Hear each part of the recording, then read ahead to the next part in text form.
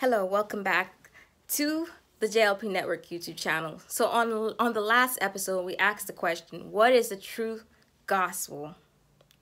All right. For example, we addressed this. The true gospel is the entire gospel. It is not the gospel in part, but it's the entire truth of the word of God.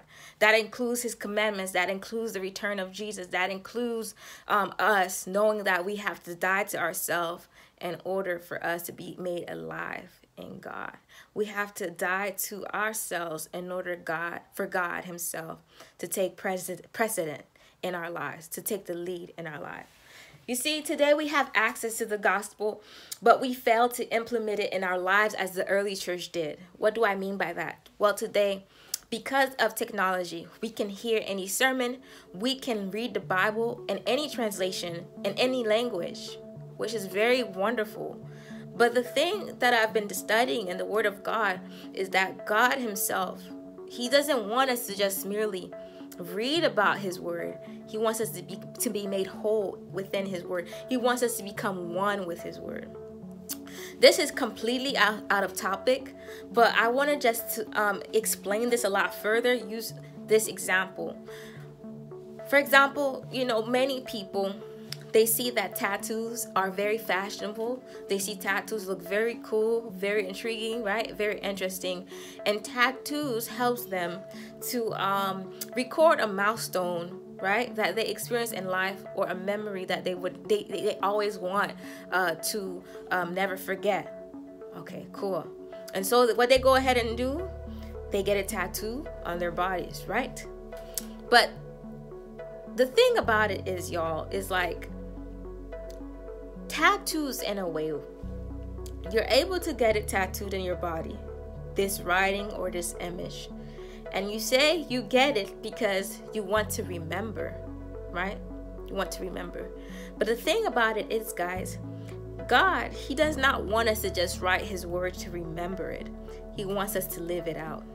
And so this is very important. What I noticed is that in the early church, they were very, very much so really dedicated to make sure that they were committed to discipleship. They were committed to giving their brothers and sisters the truth of the gospel of Jesus Christ, but actually showing them step by step, example by example, of how to really live a saved life. We understand that we cannot save ourselves, but God has left us an example, which is his son, Jesus Christ. And that example is mapped out in the Bible of what is right and what is wrong, and what God really expects of us to do. For example, the early church understood that the gospel is about action. They knew that the gospel was not just about declarations. Today, you hear a lot of people say, I am a Christian, or you hear people say, I claim this blessing, I claim that, I claim for God to do this for me. But we don't want to partner with God. We don't want to take responsibility and to grow our spiritual muscles. The early church, they took responsibility to grow their spiritual muscles. And they knew that the Great Commission is not simply sharing the good news, but is living the good news and encouraging others to do the same. I want all of us to understand, myself included, is that the power of the gospel only manifests in our lives once it becomes our lives. I don't know about you, but a lot of us believe that we can, in fact, live our Christian life like in a container, and then we just go ahead and be about our business in other parts or other aspects of our lives. But what I noticed when it came to the early church is that there was no separation. They brought their faith in every avenue in their lives. Every part of their lives was indeed dependent on their faith in Christ Jesus. Now, we've talked about how we have to make the gospel our life. We talked about how we have to become one with God's word. Okay? Now, I want to address this. God himself, the truth of the gospel, y'all, God himself, he knows that ultimately he wants to make every human being made in the image of his son. He wants to transform every human being into the image of his son. And God does this too, with our participation. Now, how do we participate in order for God to do this? Okay, well, Because God wants us to become made in the image of his son, this requires us as believers to become one with his word. And this is very, important for us to understand. Jesus himself is the word in the flesh. You guys see where I'm going with this. Jesus himself is the word in the flesh. So pretty much the Bible, in a sense, is God. The Bible, in a sense, the written word is as well Jesus Christ. So the more that you study it, the more that you meditate on it, you are becoming more and more like Christ. You are being made more in the image of God. But God wants you to take it up a notch. He doesn't want you to just read the word of God. He wants you to apply it in your life. And I feel the disconnect today in our churches is that we have lacked applying the word of God in our lives. We have been merely just preaching the word of God and recognizing that it is truth, but we have not allowed this truth to do the work in us. And we have not allowed ourselves to uphold this truth. Rather upholding the truth of the gospel, we have been upholding our opinions. All right.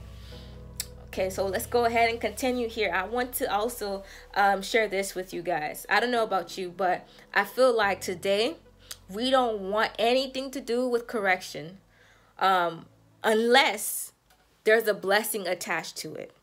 And I feel it goes the same with the gospel of Christ.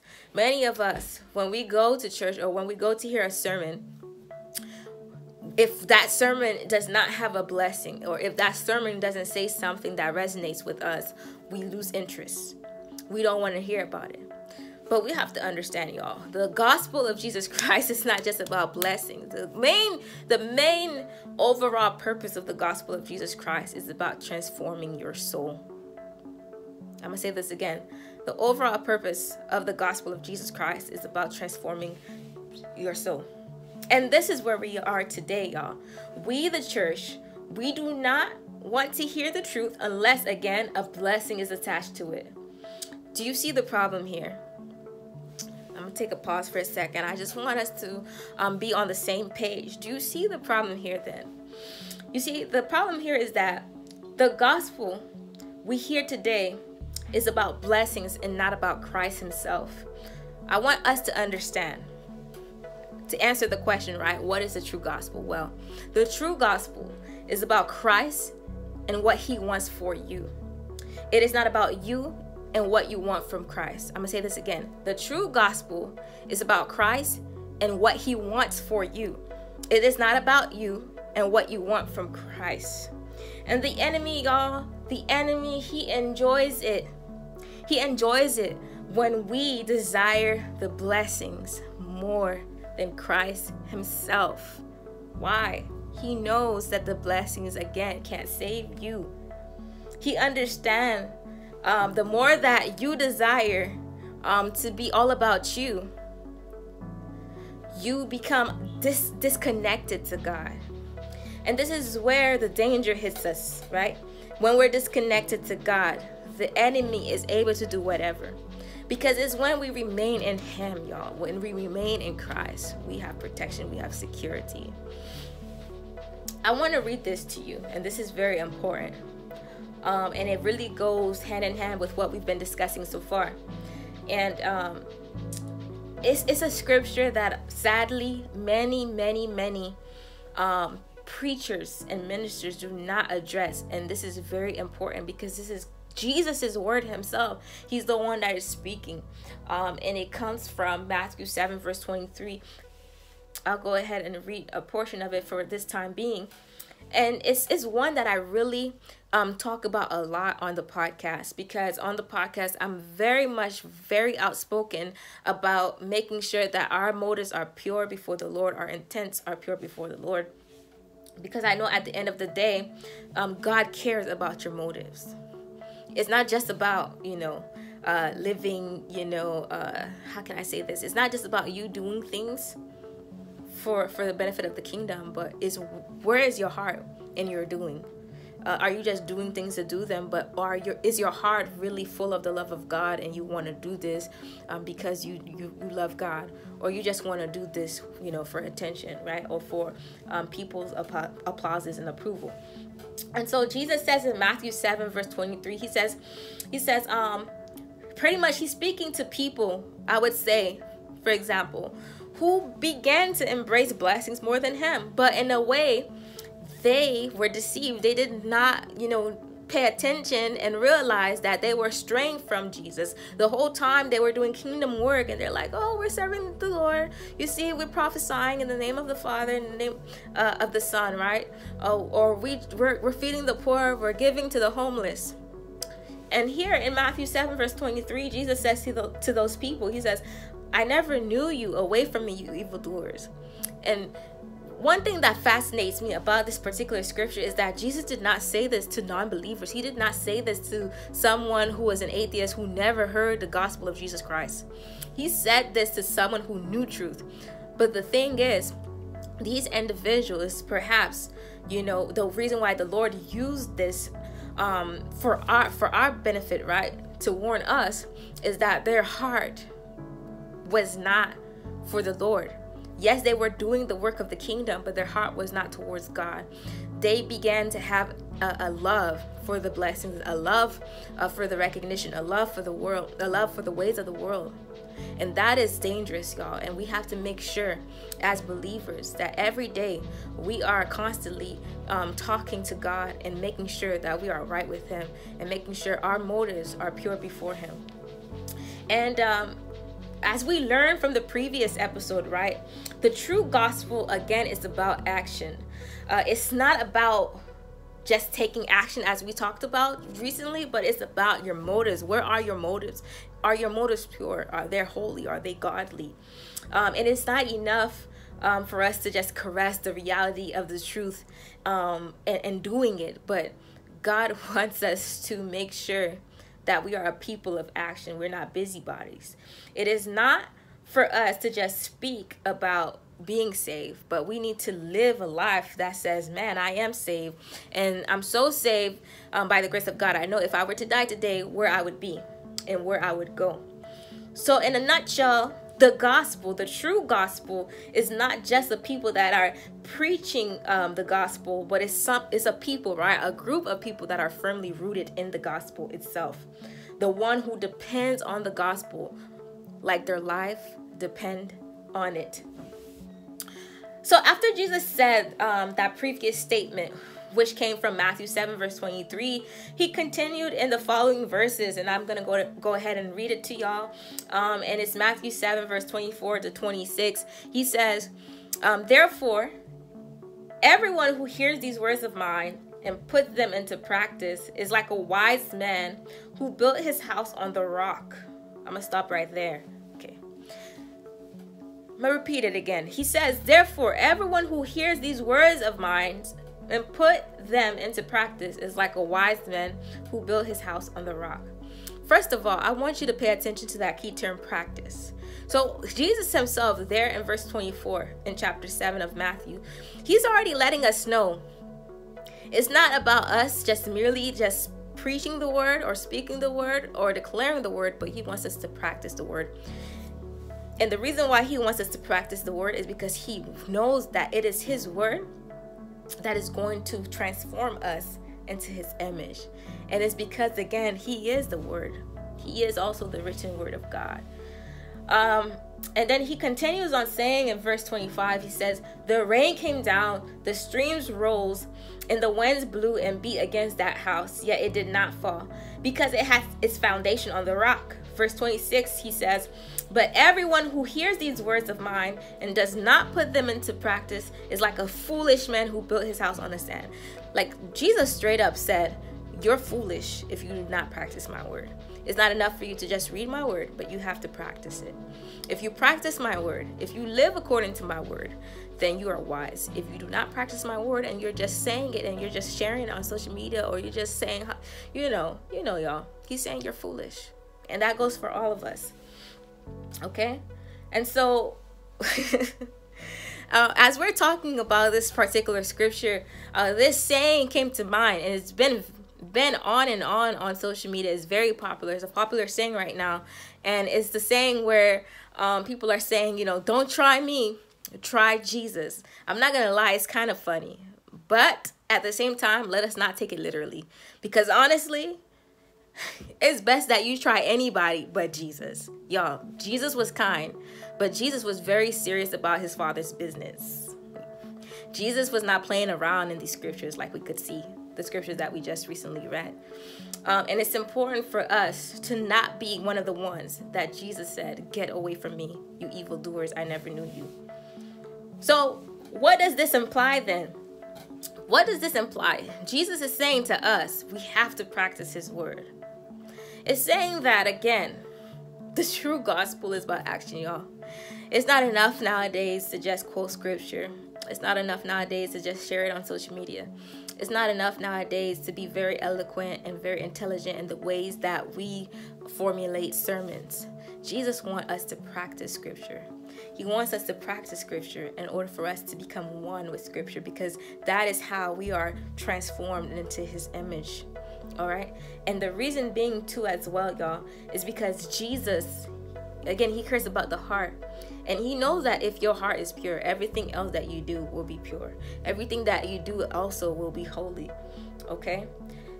Jesus, y'all, he wants us to be about his word. He wants us to put his word into practice because he wants you to live a life of purpose. He wants you to live a life with pure intentions. He doesn't want you to just be chasing after money, after fame, but he wants you to know the true meaning of life. And he wants you to know a life apart from him is not life at all. And Jesus now, I strongly believe he is coming back. And it's written in scripture, and we have to make sure that this is the message of the gospel like never before. We need to uphold, we need to confess, and we need to spread like a wildfire, because many people, they feel as if this is all a parody. They feel as if this is all fake, make-believe, this is mythology. No, this is reality. Jesus is coming soon, and he is coming for his church, a people who were truthful towards him until the end, faithful towards him until the end. Yes, scripture tells us that God, his faithfulness surpasses the skies, but you have to understand as well, the same Jesus said, the one who has faith until the end will be saved. So Jesus is coming back, y'all, and he wants us to not just love, but he wants us to take action. You see, Jesus is not coming for a church that only proclaim love. He's coming for a church that fulfilled the Great Commission. He's coming for a church that kept his Father's commandments. He's coming for a church that lived according to his example. He's coming for a church that practiced his word. He's coming for a church that was not ashamed to proclaim his truth in front of the masses, even if that meant they were going to, be persecuted. That's the church that Jesus is coming for. And we have to realize that the true gospel, y'all, is not merely us accepting Jesus. And that's where we get stuck. You know, a lot of people say, oh, all you need to do is accept Jesus and you're all right. But what is to accept him if you're not living for him?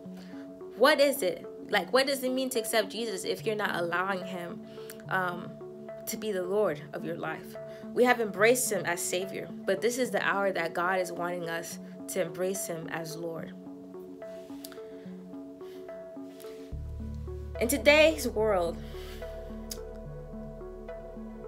we don't want to live according to the standards of God. We are tempted to live according to the standards of society, the standards of entertainment. Shoot, we even want to live according to our standards. But God, you have to understand, when it comes to his gospel has come also with condition. The free package is this. The gift of salvation is free. Jesus paid the cost on the cross, right, for your sins. He forgave your sins. He died in your place. But you have to understand, moving forward, there is a condition that the Lord has given us. And that condition is he wants us to deny ourselves. He wants us to die to ourselves, pick up our cross, and follow him. We have to follow him, y'all, in order for us to make sure that our salvation is fixed. And I'm going to go deeper in that so we can have a better understanding. What does it mean? And so, again, we explained that only Christ himself has given us the title son and daughter of God. A lot of people, they think that everybody, like every human being, is a child of God. No. God created everyone, yeah. And because God created us with his own hands, he loved us. He loved the work of his hand. But we have to bear in mind that after the fall, God only wanted to be exclusive, right? To be exclusive with those of us who have decided to choose his son, Jesus Christ. God wanted to be exclusively in love with the people who loved and embraced and lived for his son, who chose to live for his son. What am I saying? I'm saying this, y'all. Jesus is the one that has given us the privilege to be children of God. If you're not in Christ, you are not a child of God. But I would love for you to become a child of God. And God, more than any of us, he wants you to become his child. In order for us to become a child of God, we must follow his son, who is Jesus Christ. And what does it mean to follow his son? Well, it means that we have to walk like him, talk like him, act like him. I'm not sure exactly what his dress code was, but pretty much back in that time, they wore robes. He wants us to dress like him. What does that mean? He wants us to dress modestly. He wants us to dress in a way that it honors the Lord. It honors God. He wants you to dress in a way where if God was physically present in the room, you would not be ashamed, but you would say, my Father is present in the room, and I want to be my best, right? I want to make sure that the way that I'm presented, it pleases my Father, because he is holy. You see, like many of us, the body of Christ, we believe God does not require anything from us but our faith in him. We know that salvation is personal. We know that salvation is free. We know that Jesus himself is the one that has given us the gift of salvation. And then we stop there.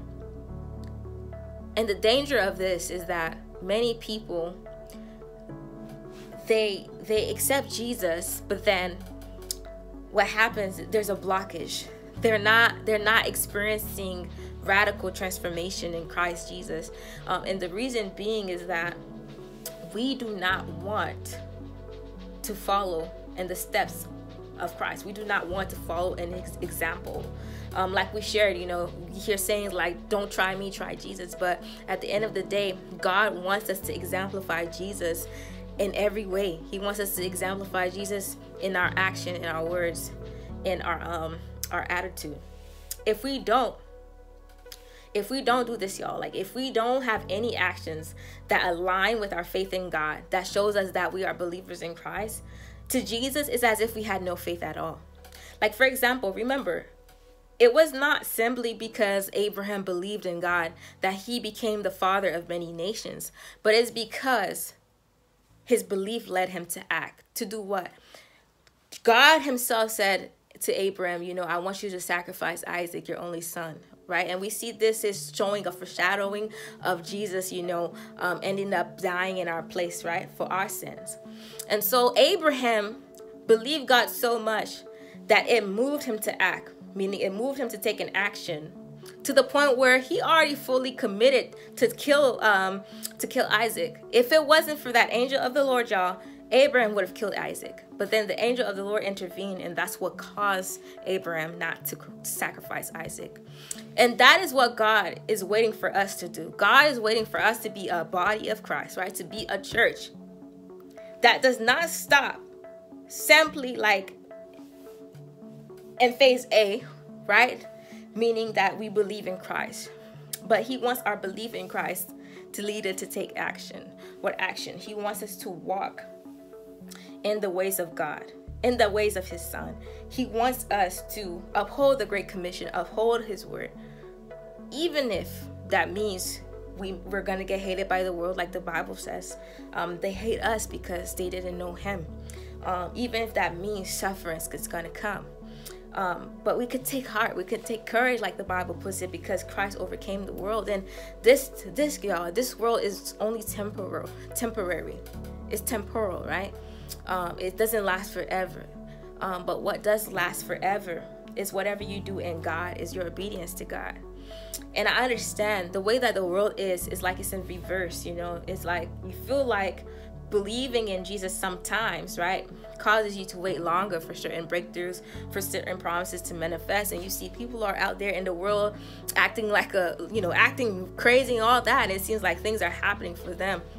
But even God himself in his word, he shows us that, yes, you know, they're having their good time, but that is just a temporary time. Eternity is forever.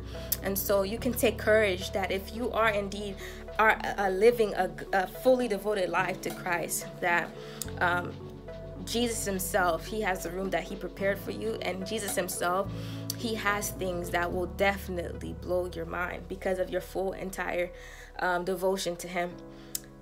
All right, so we understand that God wants us to be a people of action. We understand that the gospel itself is not just about believing, but taking action. It's not just about us believing in the actual word of God, but it's about us becoming one with the word of God. Now, from that being said, it leads me to this question. Are we true followers of Christ? Man, that's really an interesting question for me, even in this season. Like, am I a true follower of Christ? We're going to tackle this, and we're going to understand as well if we are indeed doing what God called us to do. Like, for example, we use the example of Abraham. You know, Abraham went so far that he allowed his belief in God to lead him to act. And so that is very important, you know, for us to ask ourselves, am I doing what God told me, or am I just holding what God told me? Am I doing something with the word of God? Am I moving with the word of God to be able to see it become active, to be able to see it manifest in my life? Or am I just harboring the word of God in my heart and keeping it idle, keeping it powerless, you know? If we think about it, it's only when we apply the word of God in our life that we see his power manifest. And so, what about us? Again, I say, are we true followers of Christ Jesus? We're going to go ahead and answer that in the next episode. Thank you. Until next time.